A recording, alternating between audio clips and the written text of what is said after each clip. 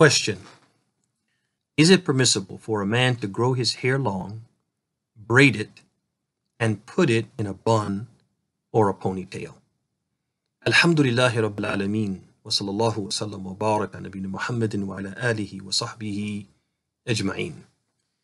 The asl, the established principle or rule of thumb in Islam, is that in non-religious matters we are free to do as we choose, provided that Islam has not weighed in with a specific ruling, and provided that our personal choices do not violate general or specific Islamic guidelines.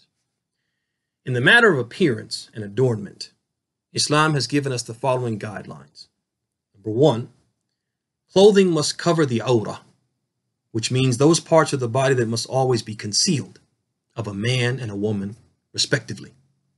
Number 2, hairstyles and clothing should not mimic those worn almost exclusively by non-Muslims or wicked, immoral people, even if they be Muslims. Number 3, hairstyles and clothing of men should not mimic those typically worn by women, and vice versa. Number 4, hairstyles and clothing should not be indicative of arrogance and haughtiness. Number 5, hairstyles and clothing should not come at a price that amounts to a wasteful squandering of wealth.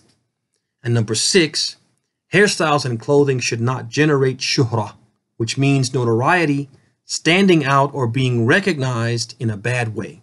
And some of the indicators of a shuhrah are, for example, that a person wears something, wears their hair, or wears a garment which evokes general contempt or disdain.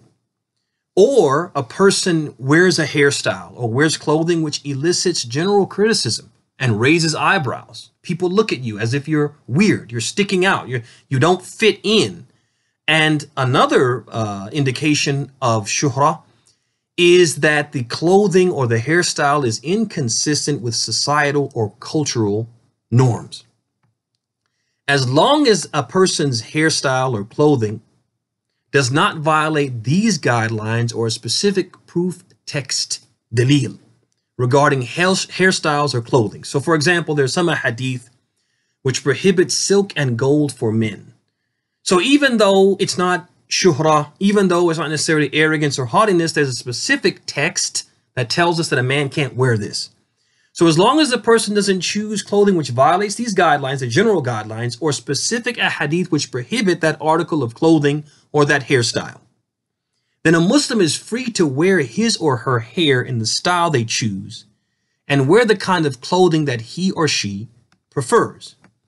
That said, wearing long hair for men is supported by the practice of the Prophet ﷺ himself. Al-Bukhari rahimahullah ta'ala has collected on the authority of Anas that the Prophet's hair reached his shoulders.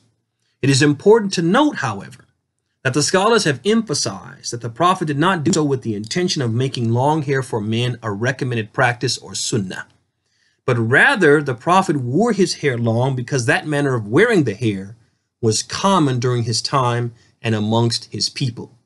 So doing so is permitted for someone under similar circumstances, meaning if a person lived in a time and a place where a man wearing long hair was normal and was deemed acceptable, then it would be permissible for him to do it, not sunnah.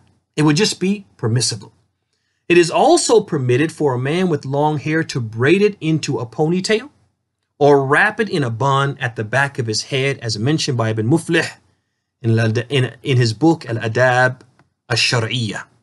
So in summary, it is permissible for a man to have long hair, to braid it, and to make it into a tail or a bun behind his head, provided that in the time and place in which he lives, he will not be guilty of the prohibited imitation of non-Muslims or immoral people, even if they be Muslims, calling undue attention to himself, or violating any of the other appearance-specific guidelines which we mentioned previously, and Allah knows best.